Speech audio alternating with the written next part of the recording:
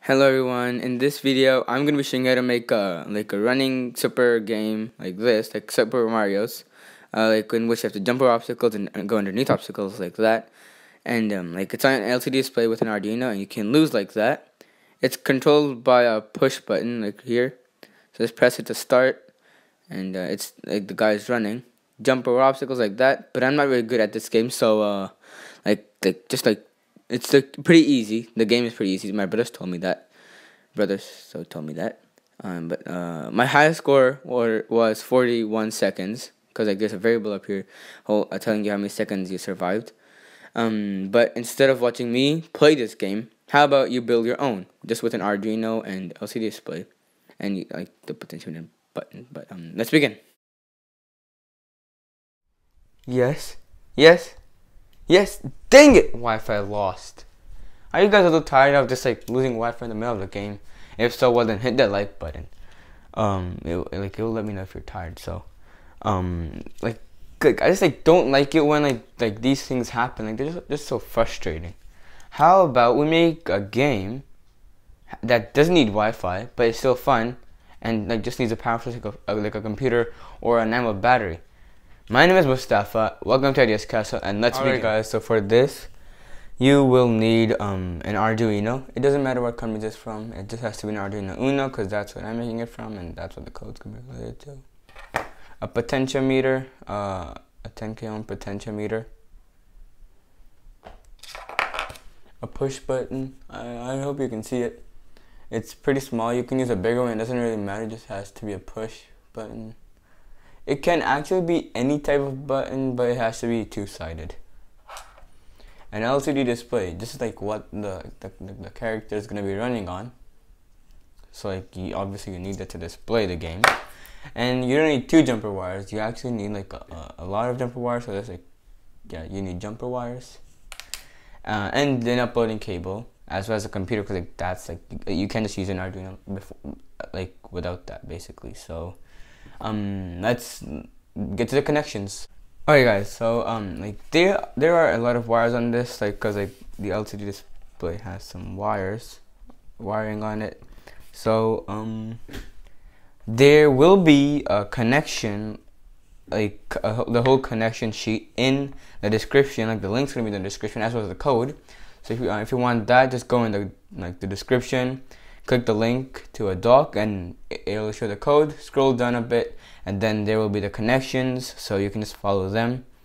But you can stay here and spend 3 minutes while I'm explaining the connections. Okay, so let's get the connections done quickly.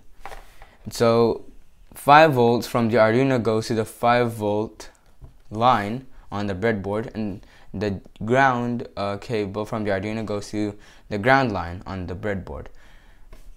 And then on the LCD display, VSS goes to ground, so that's VSS. VDD goes to 5 volts. VO goes to the potentiometer on the signal cable. And then RS goes to, let's see what's there. RS goes to 11, and then RW goes to ground, E goes to digital 9, and then we're going to skip over to digital 4 here, and digital 4 goes to digital 6, digital 5 goes to digital 5, digital 6 goes to digital 4, digital 7 goes to digital 3, A goes to 5 volts, and K goes to ground. And then on the potentiometer, as I said, the signal cable goes to, on the LCD display, VO from the potentiometer. And then the ground and 5 volt cables go there. And then for the push button, the signal cable on the push button goes to digital 2, and then the other one goes to ground. So I think that's the connections. That wasn't even 3 minutes. That was like really short. So yeah, that was the connections. And let's hop on over to the code. First of all, we're just gonna quickly plug this in our computer, because otherwise you can't upload a code without anything to move it on. So okay, connections on, and open it up, and okay, I'm gonna show you guys what I see here. Alright guys, so this here is the code, as you can see, on a Google Doc. This is the doc that will be in the description, like the link to it will be in the description. You can access it. Just copy and paste this doc to the Arduino IDE. If you want to learn stuff from it, then you should like type it. So so this is the jumping function, like starting a jump, like that's like the, and then yeah, so like the whole translation is on beside, like right beside. So I'm not gonna explain the whole thing, cause I think you guys are smart enough to know this. And then so like yeah, it is on a Google Doc. Just paste it on a Arduino IDE, as just said. And so like yeah, this is like just like the jumping function. And then if you scroll down at the bottom here, it like scroll like further down to the bottom. Like this code is a bit long because like the jumping function and stuff. So like don't get scared by that. It's a pretty simple project otherwise. So and here it says connections, and the spot where it says connections, like, and it says LCD to Arduino and potentiometer. So these are the connections for the LCD. And then so like just you follow these connections, and then the push button is at the bottom. The connections for it. So let's go. Alright guys, so I have the game on here, as you can see. Just press the push button to start, and it'll start like that. And then there are these obstacles you have to jump over using the push button. Try not to hit them. I'm not so good at this game. So like I'm not good at this game at all for some reason. I'm not good at games, but I can make them. So yeah, just like jump over obstacles. There is a variable on the top corner, just right here. So like that counts as seconds. How many seconds you survived, and then there's a potentiometer here to set the brightness and stuff. So my LCD display isn't good. So let's go. Alright guys, so like this is a pretty fun project for me, like since it's basically made for fun, and like I hope this works for you.